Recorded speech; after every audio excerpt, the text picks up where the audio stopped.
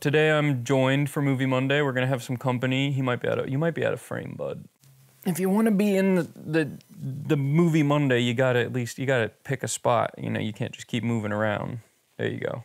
There you go. See, that's good. Well, today's movie is Broad Peak, which is about a Polish dude who climbs a mountain twice. Because of all these mountain climbing movies I've been watching, I started to get a little bit inspired, you know, and I thought, maybe I should try climbing a mountain. Like, it doesn't look easy, but it looks pretty cool. And then I saw the opening to this movie.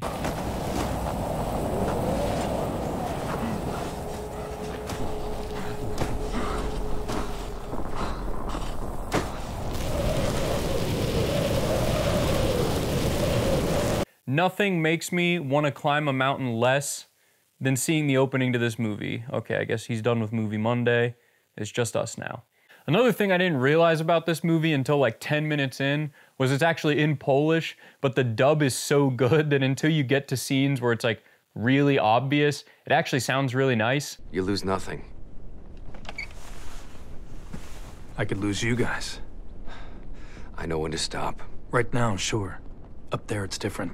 Andre, you know me. So at the start of the film, our main characters are trying to climb K2, but the weather's just too bad, and they're like, you know what, guys, we can't do it. You know, there's too much snow.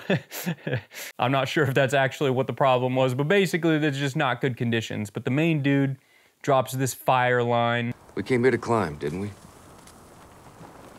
What a Chad thing to say. Like, you just say that in any situation and you just sound cool. So obviously he ends up going for it anyway, and just the visuals in this movie and like the cinematography are out of this world.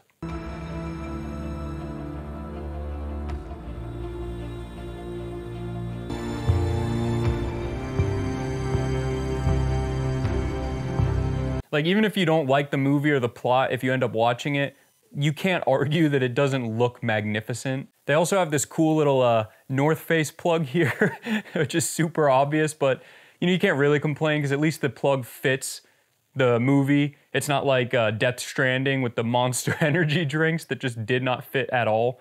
Now, while I was watching this, I was really wondering what was so special about this one guy climbing K2. Like, I mean, it's a huge accomplishment, but a lot of people have done it. So I'm like, why does he get a movie?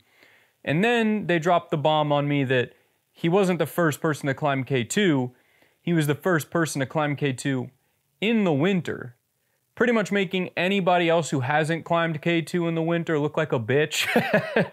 If you can't climb a mountain in the harshest conditions possible, why climb it? You know, that's basically his philosophy, and I agree with it. It's perfectly sensible. So the main character ends up getting stranded by himself on the side of this mountain, and it's like a blizzard, it's night, he can't see anything, his legs get frozen, and you know, you end up thinking he's probably gonna die, he can't move or anything, but you have to remember what we learned earlier, this guy, not a bitch. So he ends up surviving and actually makes it back down the mountain in one piece. Now, this movie did just come out this year, so I'm not gonna give too many spoilers. Obviously, inherently, there's gonna be some spoilers, but I'll try to make it so that you can still watch the film. So I'm not gonna tell you everything that happens, but I will focus on some of the key moments, like this awesome rock climber party they have.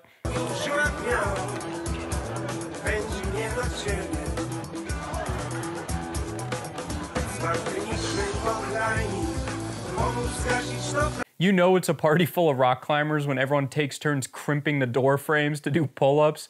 I feel like personally attacked by this scene right here. They also have this scene where like the main character's going down the stairs in crutches, like full Final Destination style, like you're just waiting for something to happen, and he ends up falling, and on one foot he like hops and bounces his way down the stairs. And I really like that they threw this scene in there because, you know, as far as a climber is concerned, stairs are the best footholds you could possibly have, and no climber would ever be caught dead falling on footholds that good.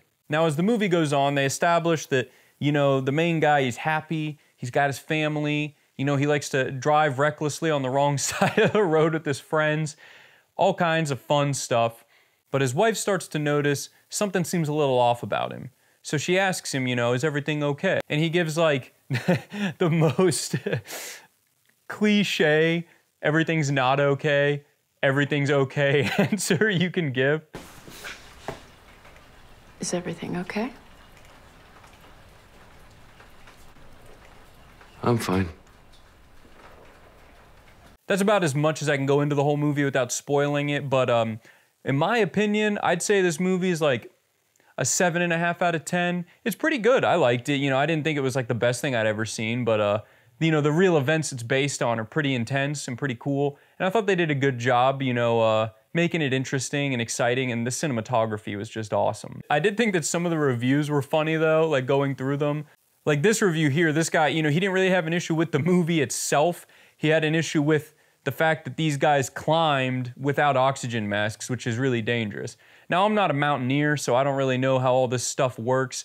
And I get that they probably were taking unnecessary risk not bringing up oxygen or other safety stuff. It's probably some weird clout thing, right, where you gotta do it with the minimum amount of gear. But you can't really criticize the movie because you don't agree with the actual events. Like, the movie is a representation of these events. Like, this guy had nothing bad to say about the film. He's just like, that's such a stupid thing to do. It's like, okay, but like, you shouldn't hate the movie because of it. Like I think Nazis suck, but I don't think that every World War II film is bad because they have Nazis in them. And this guy here just really does not like Polish films, I guess.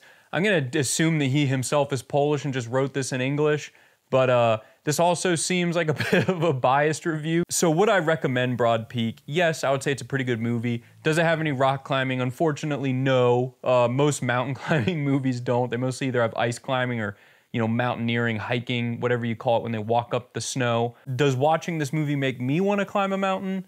No.